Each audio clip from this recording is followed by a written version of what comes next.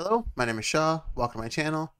And with the upcoming Pokemon Presents, I figured now is the time to release another prediction video.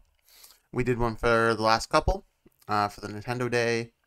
I think we did one for the Nintendo Direct. Anyways, that's not relevant. I'm going to play pretty safe with this one, because I don't think we're going to get anything too crazy. There might be something. I got a feeling we're going to get a game early next year. But who knows? Could be anything. Um, the obvious thing, we're gonna get a release date for at least the Teal Mask. We'll probably get more information about it as well. I have a feeling we're not gonna get one for what's the other one? The Indigo Disc. I don't think we'll get a release date for Indigo Disc. Maybe we might get a release date for both. Um, but I have a feeling that's gonna come later. I think that'll actually end up being like a Twitter drop, probably shortly after the release of the Teal Mask. So yeah, we're gonna get Teal Mask um, release date and more information about that. Probably more information about both. In doing so, they'll also probably release an event in Scarlet and Violet, like a raid event or something related to the Teal Mask and whatnot. Maybe they'll redo the Paradox Pokemon again. That'll probably be something new, but just to hype that up. On top of that, we're also likely going to get a deep dive in Detective Pikachu, since it's coming out in what, 6 weeks or so. I think it's coming out soonish. So we'll probably get a lot more about that, a more in-depth trailer. They'll probably talk quite a bit about it being their next big thing, right? Now, Pokemon Sleep released recently. However, I'm also going to be doing a review video about that coming out in the next couple days. I've been playing it for about a week, so I'm gonna drop my thoughts there. So I think they'll talk briefly about that. Maybe announce an event. I'm not sure. I think it might be a little early for an event, but we'll see. Uh, Pokemon Unite front. I'm gonna say they're gonna probably release a trailer for Mewtwo Y, because he's coming out in a few weeks, later this month, I believe. They'll probably also talk about the patch that's coming.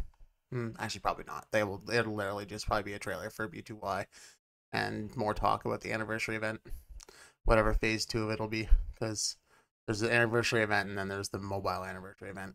So they'll talk about the mobile anniversary event. I don't know much about Cafe Mix or Masters, but I imagine we'll get something for both of those. We always do.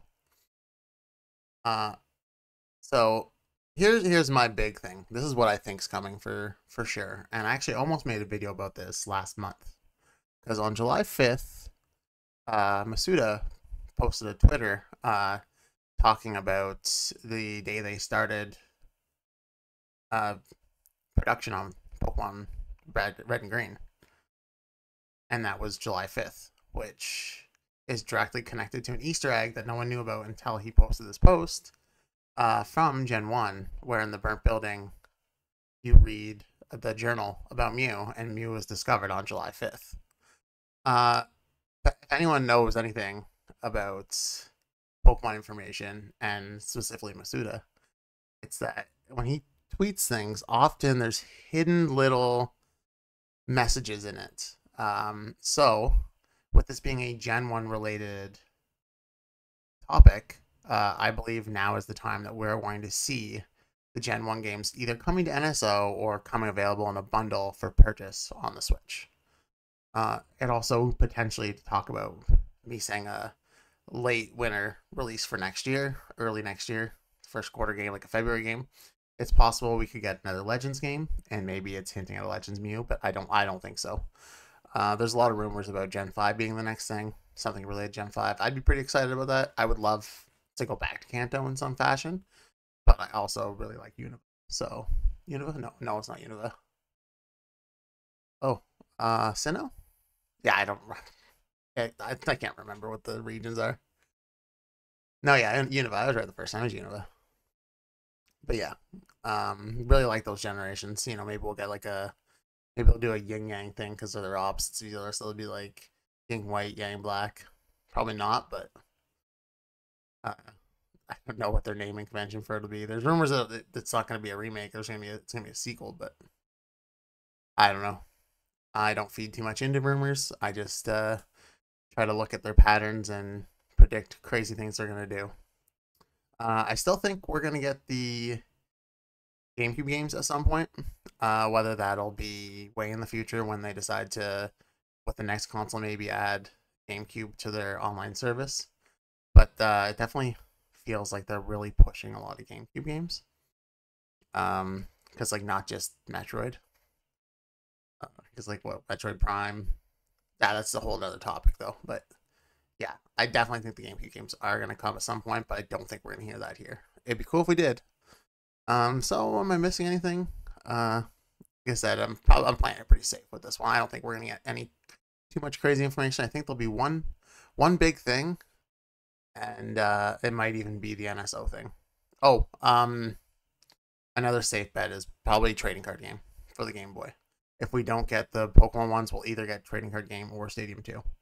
Because the Stadium 2 hasn't come out yet, and they said the Pokemon trading card game will be coming out soon. So we'll probably get either a release date or a stealth drop for one or both of those games.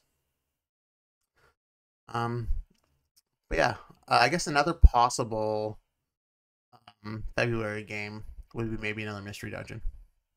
There's a lot of buzz about that too. But yeah, so that's my predictions. A lot of safe stuff and a mystery February game that could be of anything possible. All right, well, I hope you liked the video. If you did, feel free to drop a like, subscribe, comment below. As always, have a great day, and we'll see you on the next one.